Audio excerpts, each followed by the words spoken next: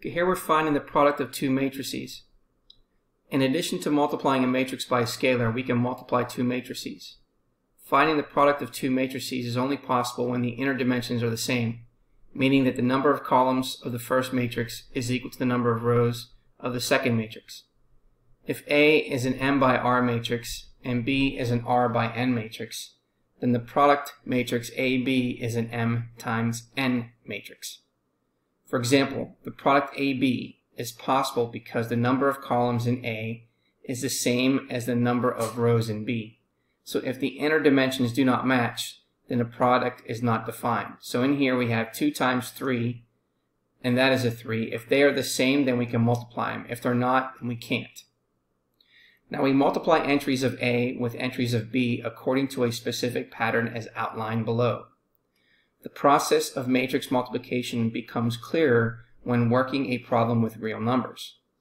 Now to obtain the entries in row I of AB, we multiply the entries in row I of A by column J in B, and then add.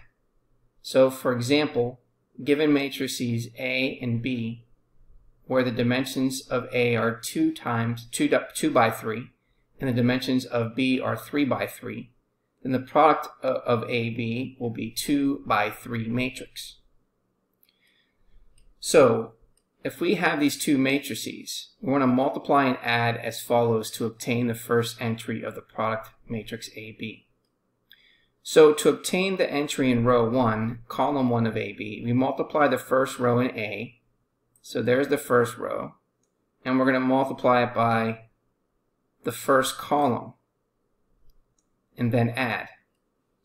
So you can see here that we have the first row times the first column.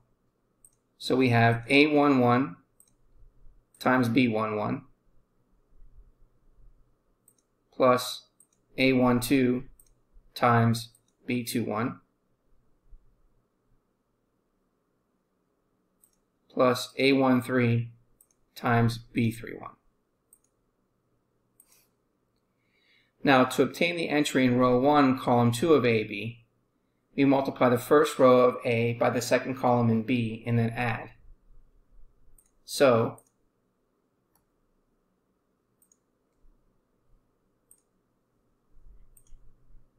again, we're going to have our A1, A12, A13.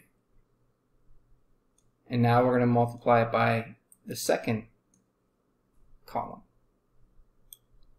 So we have A11 times B12.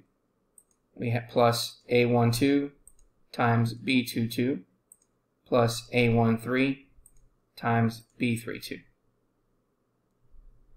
And so now to obtain the entry in row 1, column 3 of AB, we're going to multiply the first row of A by the third column in B and then add. So let's go ahead and do that again.